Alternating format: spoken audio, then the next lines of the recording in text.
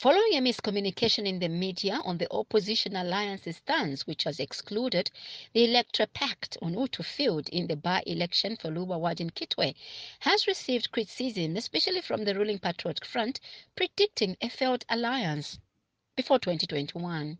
To this end, propaganda has emerged, including a statement flooding the social media indicating that United Party for National Development chairperson Mutalena Lumango has stepped down, citing poor leadership. But Mrs. Nalumango has refused and cancelled the nation on what is being obtained in the country. But let me dispel this completely. Let every member of UPND and Zambians in general know who they are dealing with. I am a woman of principle. I don't do things for the sake of the many things people talk about. That includes fame, that includes money, that includes what? I'm a servant of the people. I'm UPND because I believe in its principles. I am not working with angels, just like I'm not an angel. So I am prepared to work with people that are standing at least on one principle, that is to serve Zambians, not to go in it for money. And what would be the reason for me to resign today? And on a nomination day, Patriots for Economic Progress, who was a member of the alliance, withdrew its membership.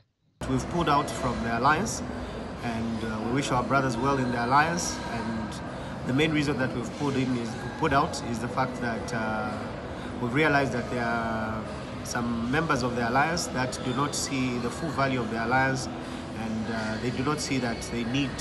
But alliance partner NAREP has expressed its commitment to the alliance.